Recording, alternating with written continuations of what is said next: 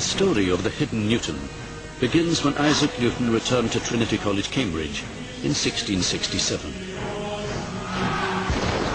He was only 25, yet he had lived through unparalleled political and social turmoil, civil war, regicide, the plague, and the Great Fire of London. Newton had been sheltering from the plague for 2 years at his country home, but it was impossible to escape the religious fervour of the times.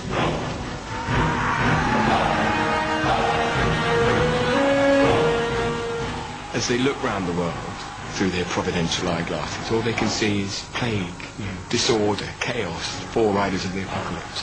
Everything goes wrong. It's a time of absolute uncertainty, and probably for most people, clinging to their vision of God is the thing that gives them some continuity. People are convinced they're right, and that the people they're fighting are the agents of the devil and the Antichrist.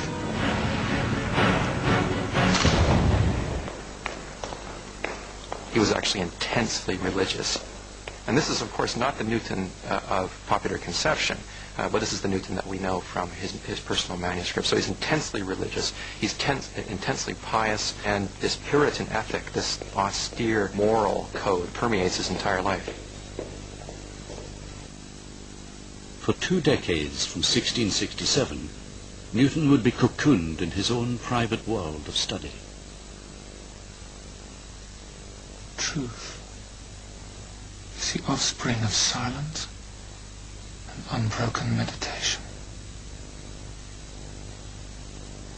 He didn't go anywhere. I mean, he rarely traveled. He never went to the continent. He was that insular. I mean, he stayed in his rooms. He worked 7 days a week, 18 hours a day, and he pushed himself, drove himself. He had a library of his own that had about 1,600 or 1,800 volumes. But it was very much a world that came to him through printed matter or through manuscripts from others.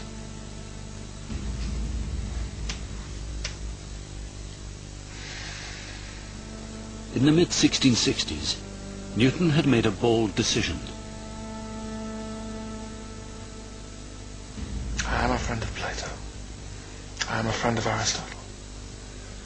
But truth is my greater friend.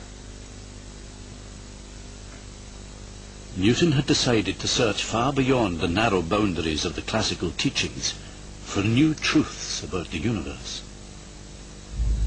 He devoured the philosophy of the fashionable French scholar René Descartes.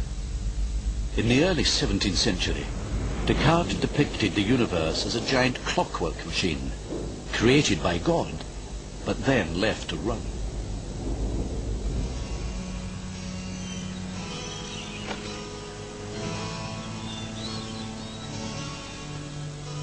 At home during the plague years of 1665 and 1666, Newton had been intrigued by Descartes' mechanical philosophy. But he was suspicious of it. There was no role for God after the creation of the universe.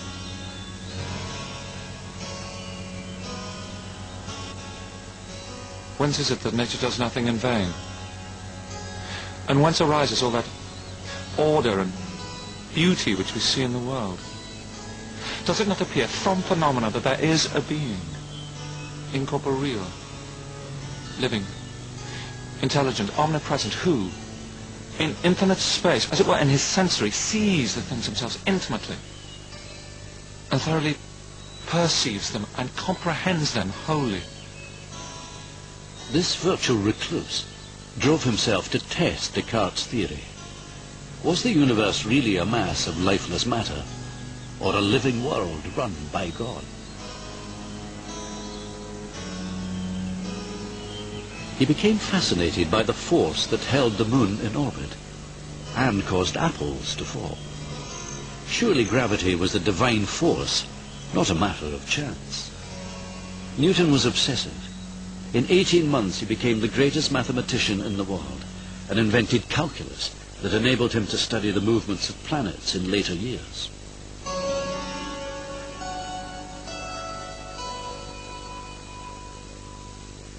A feather or a black ribbon put between my eye and the setting sun makes great colours.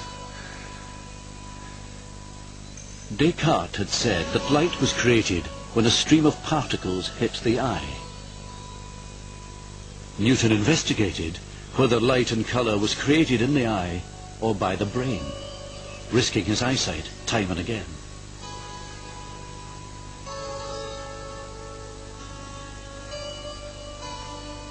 I took a bodkin and put it between my eye and the bone, as near to the back side of my eye as I could.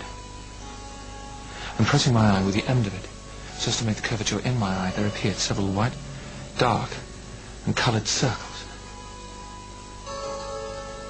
For centuries, philosophers from Aristotle to Descartes thought white light was pure, and that colours were produced by modifying white light.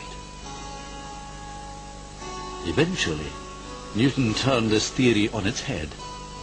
Using prisms, Newton proved white light is made up of primary colours, the colours of the rainbow. By the late 1660s, word of Newton's extraordinary scientific discoveries spread across Europe, but his religious inspiration was ignored.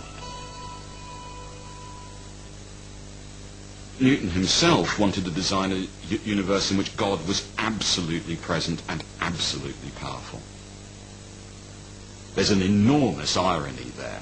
In the 18th century, gangs of interpreters, most of them French, will take the God out of Newton's world, and we will be left with a clockwork universe. I mean, it's a very common image of what the Newtonian world was, that it was soulless, that it was mechanical, that it was a piece of clockwork, that it really wasn't theologically motivated at all. To this day, this purely mechanical picture of Newton's universe is still accepted worldwide.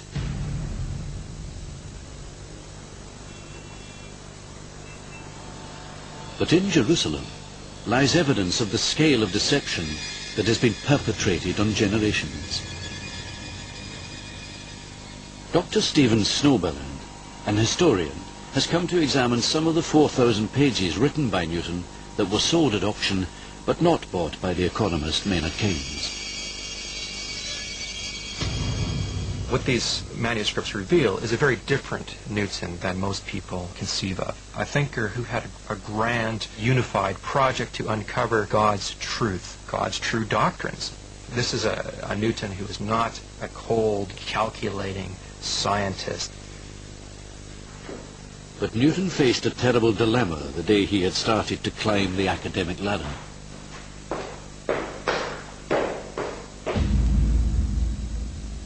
He would be required to take holy orders and become a cleric in the Anglican Church.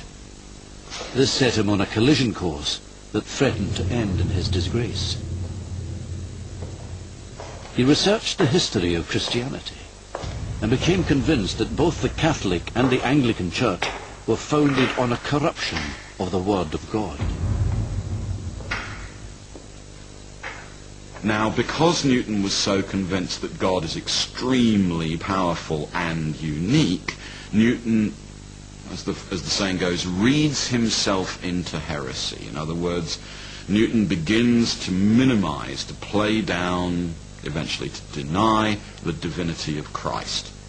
And Newton comes to the conclusion very early on that the Trinity is a blasphemy on the first commandment, because the first commandment says that thou shalt have no other gods before me, and the worship of the Father, Son, and Holy Ghost, from Newton's point of view, is a heresy. So by the early 1670s, Newton had become a secret heretic. He was convinced the doctrine of the Trinity, to which Henry VIII had dedicated Trinity College, was a form of blasphemy. If Newton had been exposed while he was at Cambridge as an anti-Trinitarian, his career would have been over. He would have been ostracized. It's almost certain that it wouldn't have involved being put to death, but definitely prison would have been one possibility.